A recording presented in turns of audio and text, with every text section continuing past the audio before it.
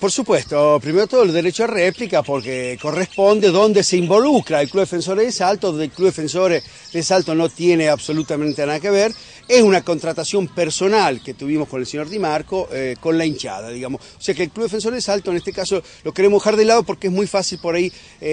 no ensuciar 90 años de historia, pero como que no tiene nada que ver. Entonces nosotros queríamos esta aclaración y exactamente, por los incidentes ocurridos, donde fuimos apedrados, bueno,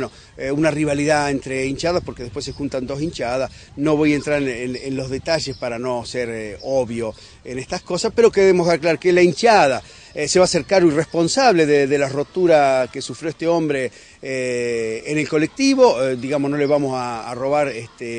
ningún puesto de trabajo a nadie, así que bueno, la hinchada va a hacer una cena, vamos a organizar una cena donde vamos a tratar de pagar todos estos gastos, toda esta rotura que ha tenido el señor Di Marco con este micro, bueno, donde hay un poquito de culpa de todo, pero nosotros en este caso,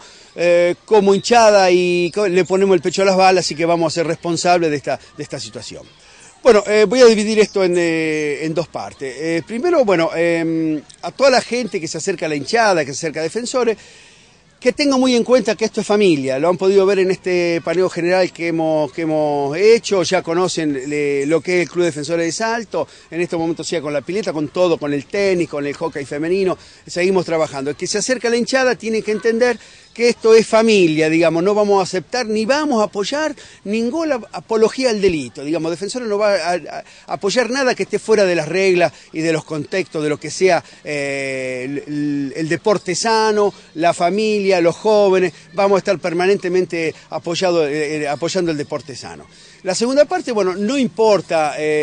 nuestra posición en el Argentino B, vamos a seguir defendiendo lo que somos como institución, nuestros 90 años de historia. Y en la parte final, yo quiero decir esto, a nuestros queridos dirigentes, porque se juega de una vorágine tan terrible donde terminás jugando el viernes, el lunes, te jugás 3 partidos en una semana y se ha perdido un poco que hemos sido campeón de salto en 4 años consecutivos, 5 campeonatos en 4 años. Así que a mis queridos dirigentes, a toda la familia de Defensores, un muy